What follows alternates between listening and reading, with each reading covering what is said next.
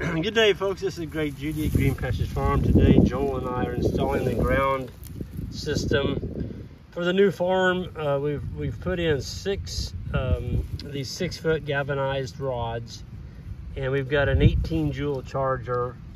And for every joule, they're saying you need a foot of ground per joule. So we only need 18 feet, but we're putting in 60. 6 of them, is that right? 30. No, 30. Or something like that. 6 times 6, we got 36 feet.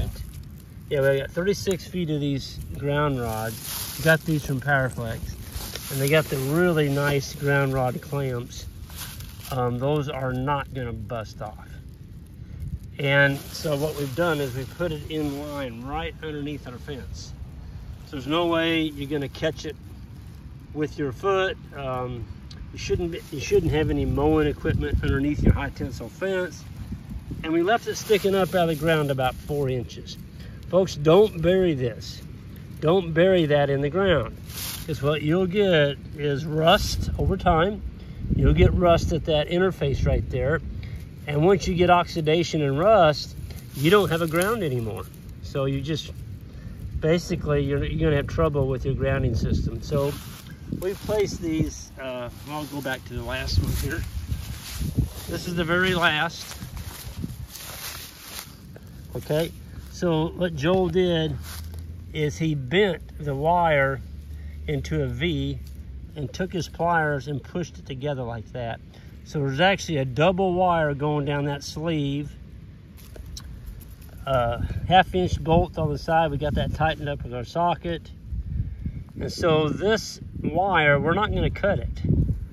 It's gonna be in series all the way back up to that big post up there. That's where our solar charger is gonna hang on, that 2.5-inch galvanized, it's not galvanized, it's 2.5-inch metal post.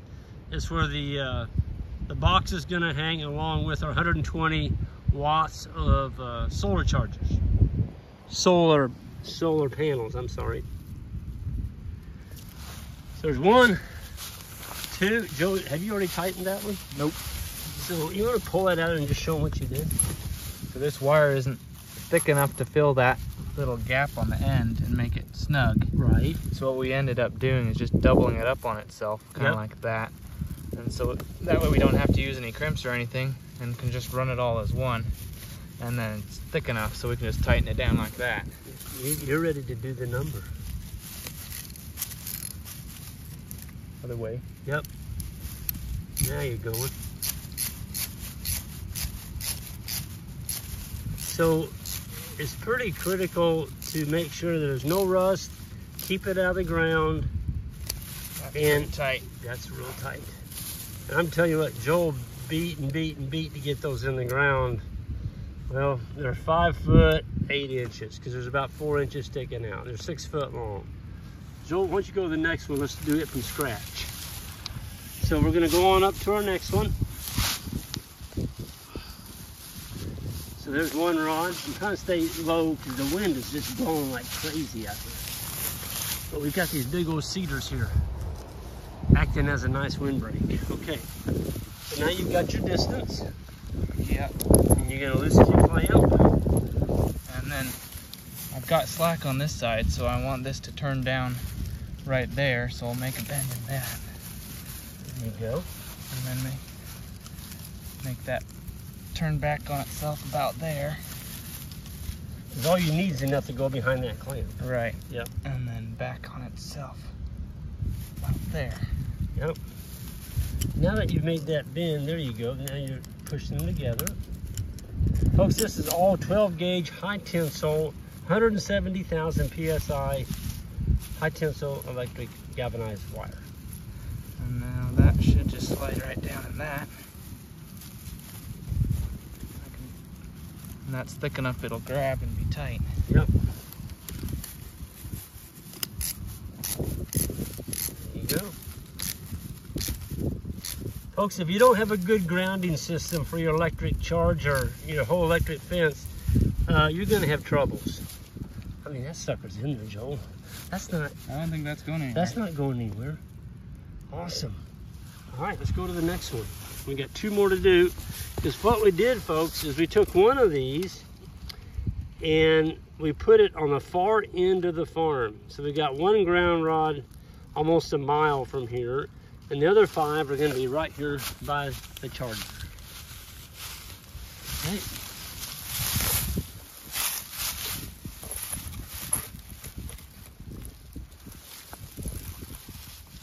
So you get your distance.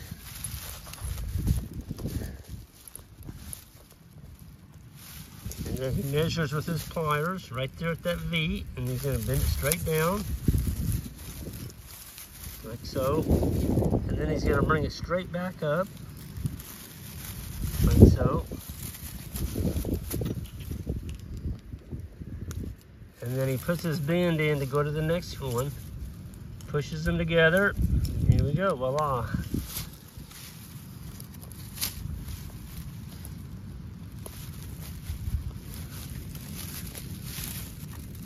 In the hole, and you're ready to tighten it up.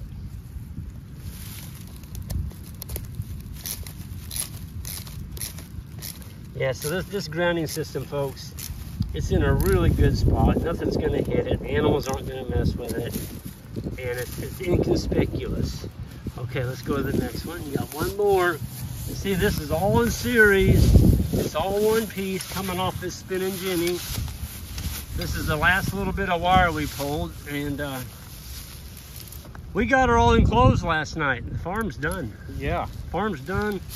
Joel and Ike and Isaac and I got it all tied together, all the electric, ground hot, all the way around this farm. And you all are in for a treat. We're going to power it up here in just a minute, and we're going to see. Now, what we're going to power it up with is a wimpy little charger that I've bought. We had it over on the Ram farm, so it was doing about 35 acres. And we're going to see what that little charger can do on a 141 acre farm with 3 hots and 2 grounds. So we're going to see how good a job we did. If we got power or not. Okay, this is our last one.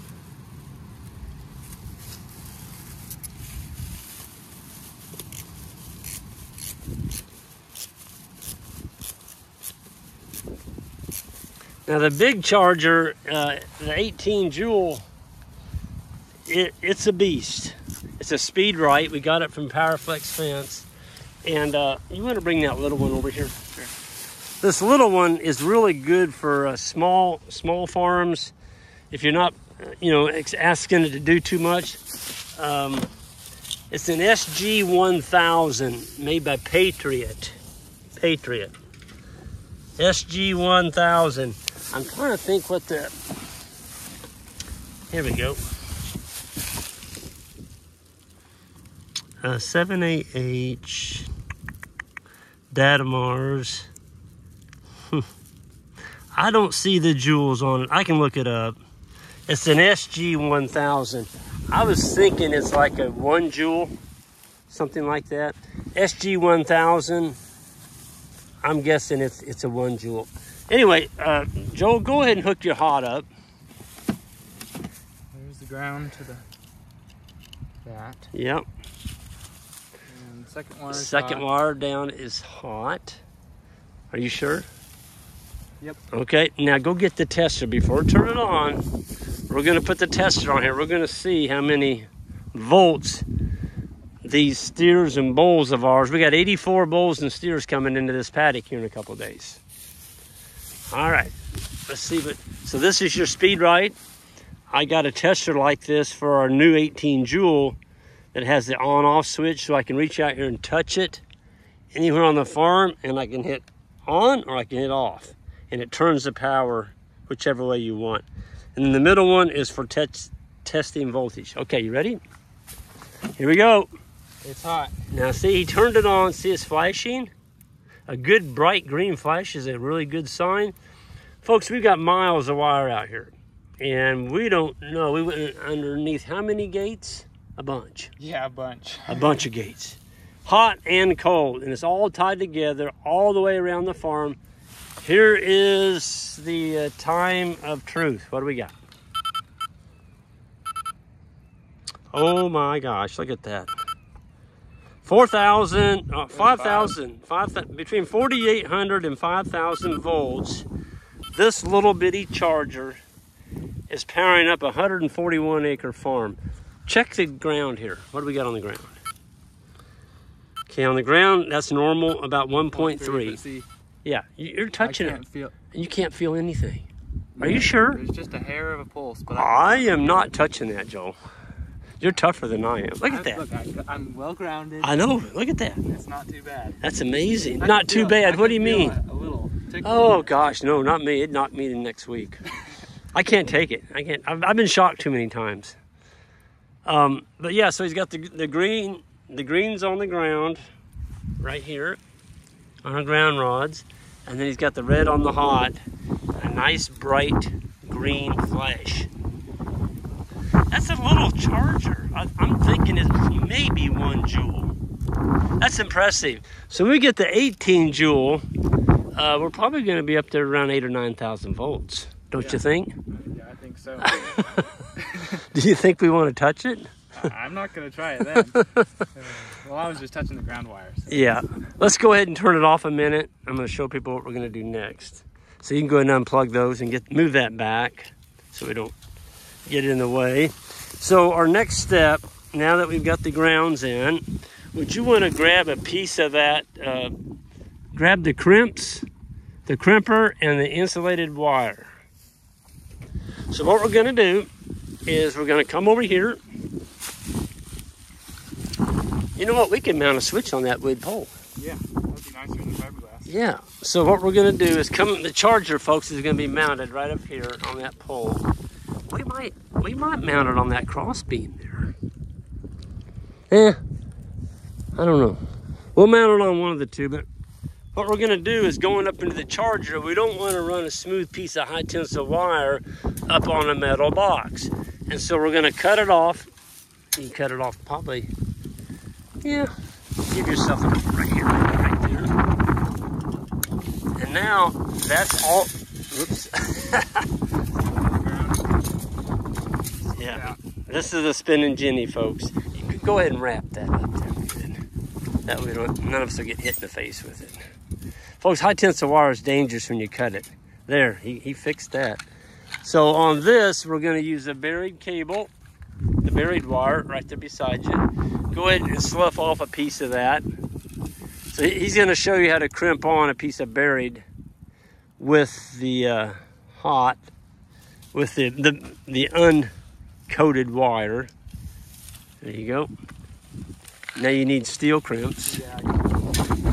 He's going to get the steel crimps. And then the other end of this piece of wire is actually going to go up into the charger. You know what? This is going to work great because you accidentally grabbed a great piece of wire there. This is going to be our okay, that's going to the ground. I'm getting ahead of myself. Yeah, go ahead and cut that off. Yeah, crimp that on. So this is our ground. And then we're going to do another video later on when we get our solar panels. We haven't got them in yet. We've ordered them. And when they come, we're going to do a video on hooking up a solar charger, 18 joule charger. Okay. And folks, you need to, when you have a solar charger or any charger, don't hang it close to the road. If you do, you're just tempting people to come out at night and you go out the next morning and your charger's gone, your solar panels are gone. Matter of fact, we had a really good friend lose a whole trailer load of solar panels. He had him powering up a pump in a pond. And it's that solar panels, you can see them from the highway, for about 3 or 4 years. I kept saying, you know, somebody's going to steal them.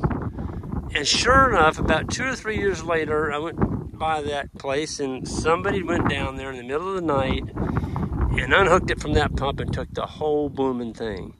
So he was out. So don't leave stuff viewing, especially from blacktops and highways, even a gravel road. Just don't put it out there to tempt people to steal stuff.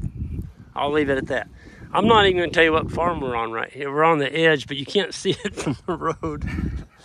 and it's hidden for a reason. So I'm going to go ahead and end right there. Thank you, Joe, for your time helping me with this. And folks, hit that subscribe button on the way out, and we'll see you all next time.